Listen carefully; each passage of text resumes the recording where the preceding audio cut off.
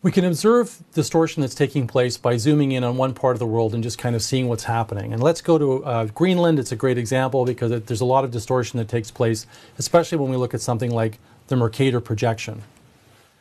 So we have here what's meant to sort of look like what it would be on a reference globe.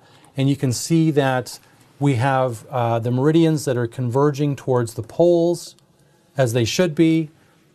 But then on the Mercator version of this, those same lines are not converging anymore. They're now parallel. So this is getting stretched out, right? Instead of them converging like this, they become parallel. And so you're stretching horizontally that part of the part of Greenland. So instead of focusing on something like Greenland or some other thing all the time, why not use a circle as a way of being able to visualize what's happening to our distortion? And we can think of that in terms of things like scale factor as well. So we take our circles that we have on our reference globe and we transfer those onto our projection. So on the reference globe, those circles are all the same size and the same shape. And then when we transfer them, we see what happens to them. Are they still the same size? Are they still the same shape? Something's got to give. Something's got to be distorted. And so instead of focusing on things like Greenland, which are kind of hard to visualize, because you don't necessarily have this perfect image of what Greenland's supposed to look like all the time, you can just look at these circles and get a sense of like, okay, at the equator, the circle is this size, but as we move towards the pole, it's still a circle, but it's getting larger, and that gives us an indication of what's happening with distortion. These circles that we're using are referred to as Tissot's indicatrices. So each circle is an indicatrix.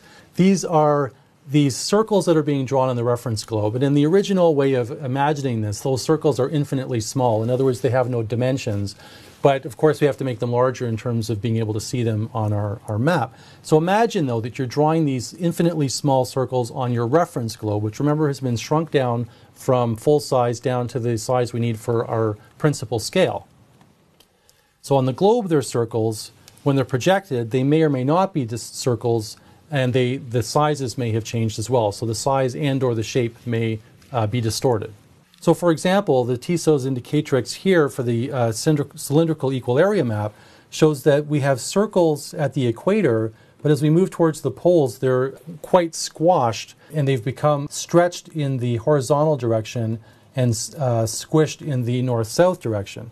So it turns out, actually, though, that these circles have the same area as they do at the equator. So that circle, in terms of its actual coverage area, is the same, which is why it's referred to as a cylindrical equal area projection, as the areas are being maintained. In other words, if you were measuring the areas of an area of something on the Earth, like the size of Greenland, now this is a bit of stretching things a little bit, but because it's not exactly true, it's really only true for these small circles, but more or less, if you're measuring large areas on a map, those areas would be the same as if you were measuring them on the reference globe. So we go back to this idea of Greenland for a second and comparing it. Now I've reversed it, so I've got the Mercator projection as the larger map and the reference globe as the smaller map.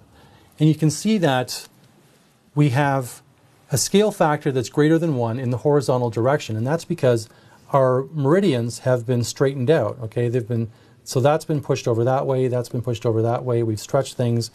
And if we've stretched things, we've made them larger than they really are, the scale factor is going to be greater than 1. However, in the vertical direction, the opposite is happening. As you can see, if you kind of focus in here on Greenland, you can see that it's been really squished vertically.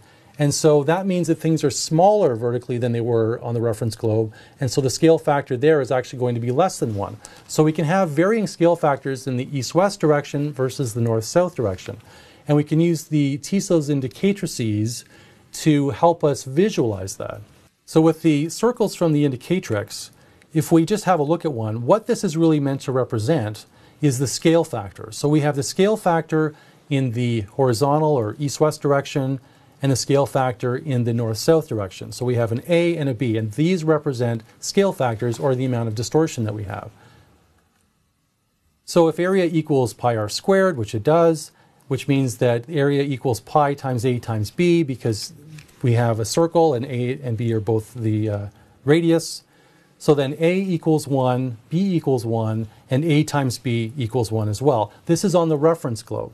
Okay, so this is All this is, by the way, is just a way of quantifying our description of the distortion that's taking place. It's just kind of a way of making it more systematic or quantifiable instead of just saying, oh, there's more of it here or less of it there. That's really what I'm going through right here. So this is on the original reference globe in 3 dimensions.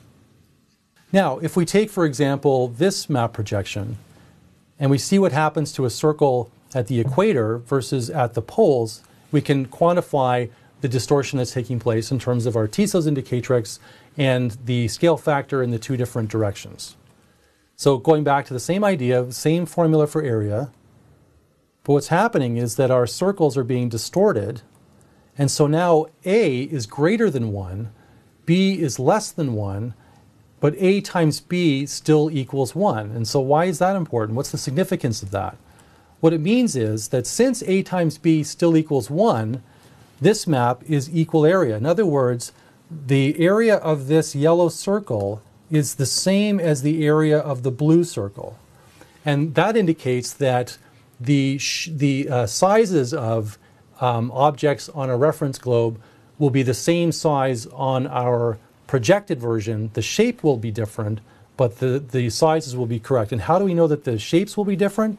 Because A is not equal to B anymore. And if A is not equal to B, remember on our circle, A equals B, which makes sense because it's a circle. But as soon as A and B are different, it can't be a circle anymore. And if it's not a circle anymore, that means that the shape has been distorted.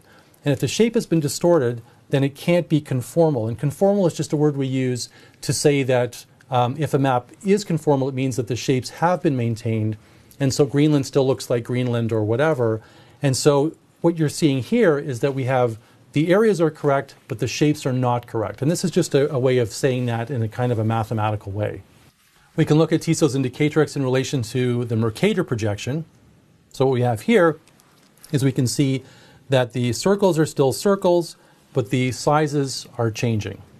So if we look at Greenland again, we can see that we have distortion in the east-west direction, and the scale factor is greater than 1 because the meridians no longer converge. And we have a scale factor greater than 1 in the vertical direction because we're getting this stretching taking place in the north-south direction. So with this Mercator projection, if we look at our Tissot's indicatrices again, where we have A and B and the same formula for area, what's happening now is that the circles are actually stretching, but they're still staying as circles. So what this means is that A and B are both greater than 1 because they're bigger than they were on the reference globe, but they're equal to one another. So A times B equals something greater than 1. So what this tells us is, since A times B does not equal 1, then the area cannot be the same as what it was on the original circle. The area has to be either larger or smaller.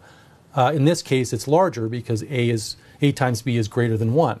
What this does tell us, though, is that A and B are equal, and so that means that our map is conformal. That means that the shapes are being maintained. Okay, so and that's what we're seeing here is that A is still equal to B.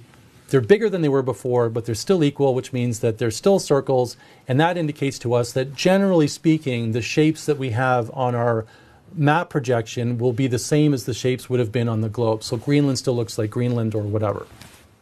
So that's useful to know as well.